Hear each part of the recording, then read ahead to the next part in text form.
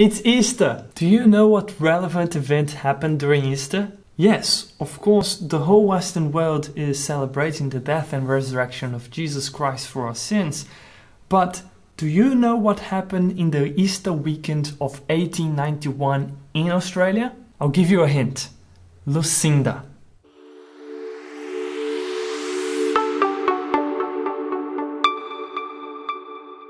Hello everyone, my name is Renato Costa, this is Aussie Law, and today we will talk about Easter, Lucinda and the drafting of the Constitution.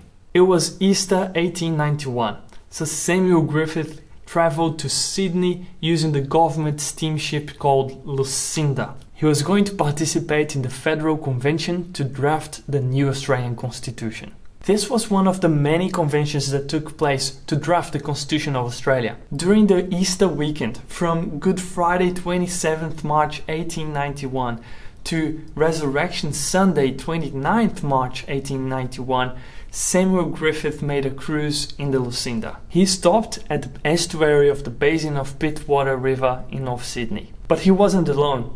With him, there were some other draftsmen of the Constitution. So, Sir Samuel Griffith was the Premier of Queensland and the host in the Lucinda. He was to become the first Chief Justice of the High Court of Australia, do you remember that? Charles Kingston, one of the future South Australian Premiers, was one of the members of the committee. And so was Edmund Barton, the first Australian Prime Minister.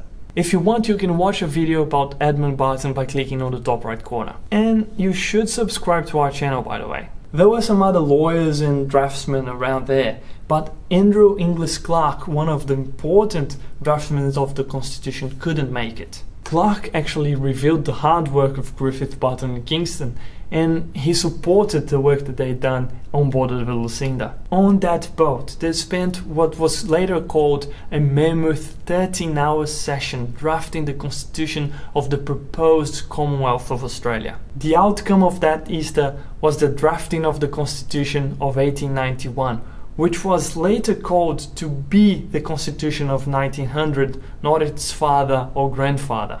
Indeed, much of the current Constitution came from that Easter weekend in 1891. We sure have to appreciate and acknowledge the efforts of those men who spent their Easter working hard on board of the Lucinda to produce what we know today as the structure and the fundamental principles of the Australian Constitution. But on the contrary, I hope you will enjoy your holidays, and I hope to see you again soon in our next video about the Australian Constitution. Until then, ciao.